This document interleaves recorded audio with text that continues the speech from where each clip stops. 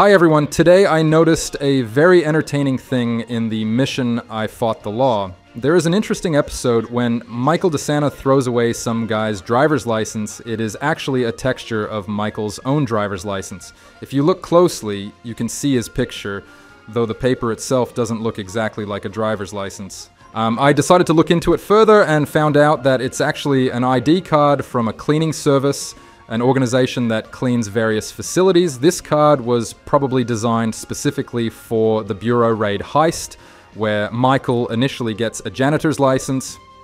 It is displayed on a board during the planning process. Given that the card was already done and not many people would pay attention to the details, the idea came up to use it in other missions. That's how it ended up in the carjacking mission for Devin Weston.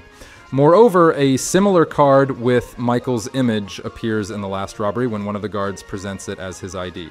Thanks for watching. Be sure to subscribe to the channel so you don't miss new videos. Bye.